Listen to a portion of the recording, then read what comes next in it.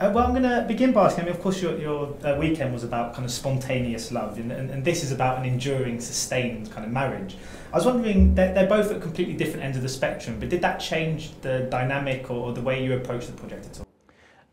I don't think so. I think in many ways they are part of the same kind of story. They're just like trying to explore different parts of relationships and the kind of the difficulties and complexities of relationships, and how, you know, as individuals we exist within them, and how we try and define ourselves and understand ourselves through the relationships we have. And so it was actually quite nice to have done weekend and like look at the beginnings of something and look at people looking forward, and then go to the end of it and look at like people looking back at their lives and seeing what their lives has become and that relationship.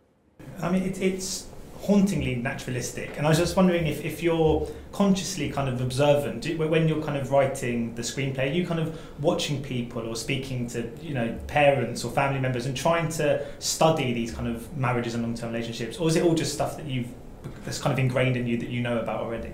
I think it's like, it feels like it's ingrained in me. I feel like it's like it's like the themes that I'm interested in are the themes that I find just like personally interesting to me, and kind of my understanding of myself and my relationships, and, you know, whether they're platonic or romantic or whatever they are, definitely feed it always into the stories. But I am, you know, if I do a lot of writing like in like cafes and outside and all that kind of thing.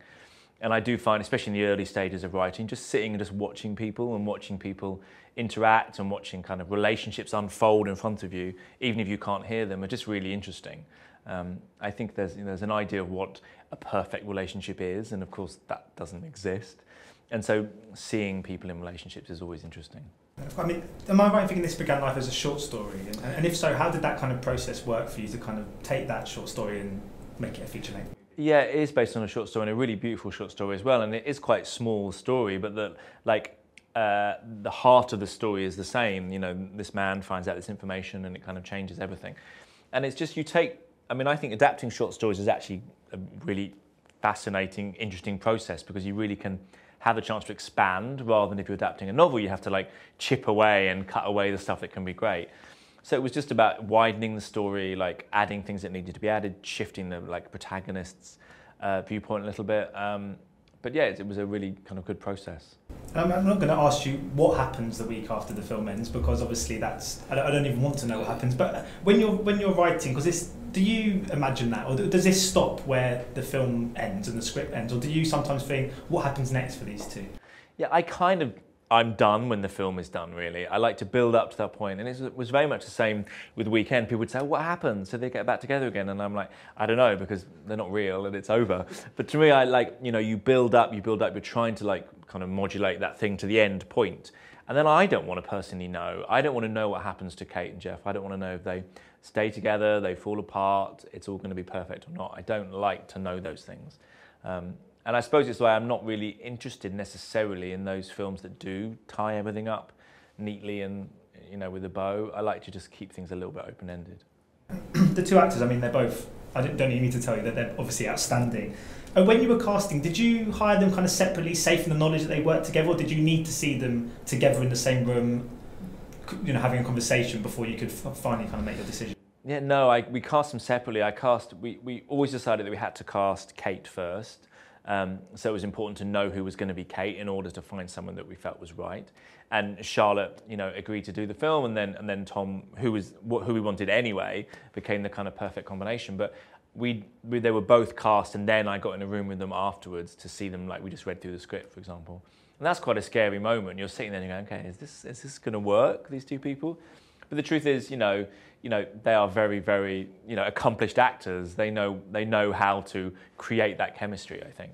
And so it kind of worked well. And I also think because they are actors of a certain caliber and with a kind of film work behind them, that kind of history of that film work plays into the film, which is quite interesting. Yeah, I mean, Charlotte Rampling in particular just sort of blew me away in several scenes. And I was just wondering if there was ever a time when you were, you know, behind the monitor watching them, and you just had to kind of take a moment, sort of step back and go, blimey, that was really good what she just did. Does that ever happen? Is that all kind of in the editing process that you can able to see it from that perspective? Yeah, I mean, sometimes you absolutely can. I mean, it's slightly weird because we shot on 35mm film, so the monitors are terrible. So you can't really see anything in the monitors anyway. So sometimes you might think something is incredible, and it turns out that it's not incredible. And then sometimes you might see something, oh, that feels good. And then you get in the edit room and you sit on a proper screen, you're like, oh my God, that's amazing. And the thing about Charlotte especially is she does so much that's so subtle and interesting in her face that you only really notice it when you're like back there and you're watching the edit and you're like, oh, that's really, really fascinating. So it's always really nice when you get into that edit and you know, sometimes on set it's also crazy that you don't really appreciate what it is that you've had, that you've got. And I mean, we don't have nearly enough roles written for actors of this calibre and this experience, because I mean, there was obviously an inclination for films to star younger performers in lead roles. But does that sort of surprise you? Because I think the kind of the fact they've got so much life experiences actually adds a kind of, it enriches their characters and adds a kind of wealth of knowledge to everything. Are you surprised that there aren't more roles written? Yeah, I don't understand it. I mean, I suppose unfortunately it's very part of like Western culture to ignore the fact that there's old people around or older people around. And I think we do have some absolute terrifying fear of getting older and of dying, essentially, which I understand. But it's like we don't want to see that reflected on the screen, and we assume that if we're going to tell stories about people that are in their 60s and 70s and 80s, that it's going to have to involve death, and we just don't want to see that or write about it. But to me, like, you know, the people of this age have seen the world far more than someone that's 20.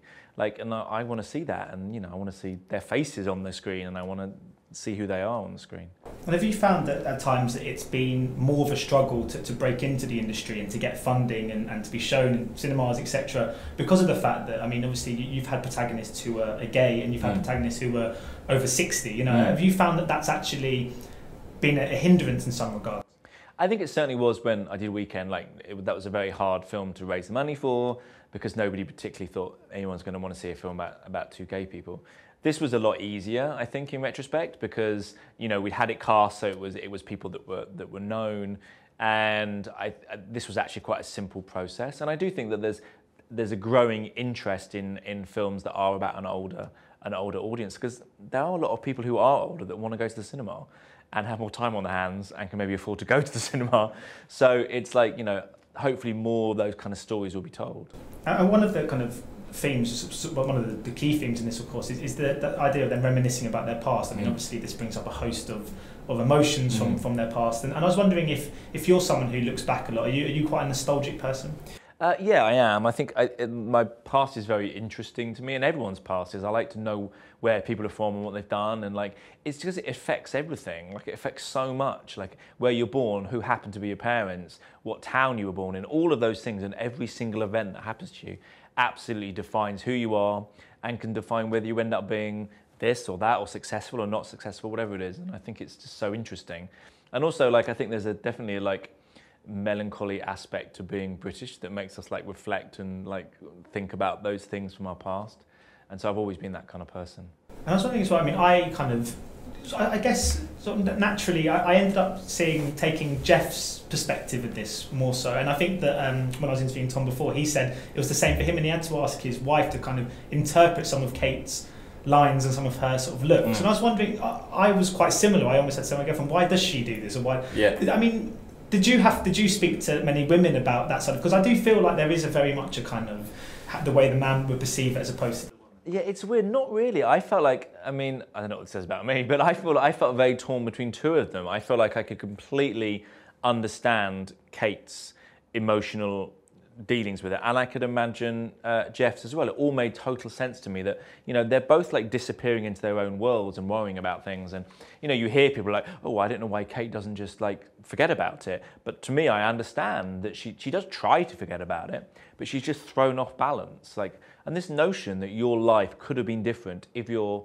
husband had married someone else, what would have happened to your life? Where would you be? What would you be doing? That's a pretty major thing to throw you off balance. So it always made sense to me. Because even though, as I said, I did sort of take his perspective, I still felt that no one was to blame, and I never saw either of them as the villain. I mean, was that quite tough to have?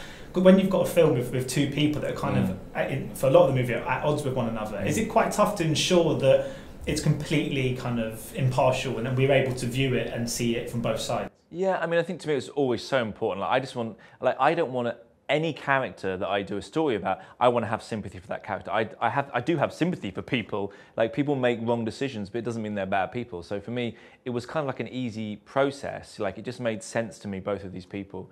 And I never wanted to make either of them the villain, because neither of them are the villain. They're both, as individuals, struggling to understand, you know, their relationship and struggling to understand themselves. And so that was kind of all I needed to kind of think about. Just finally, very quickly, have you got any other projects in the works film-wise? Have you got any ideas? There's a film that we're making next year in America. We're shooting next summer, and it's not a relationship movie this time, and it's definitely kind of wider in scope. But I don't know, to me it still makes sense as the next film after this, even though it's a very different kind of story. I can't wait to see it. Thank you so much. Thank you. Cheers, Stefan. Ladies and gentlemen, you're watching Hey You Guys!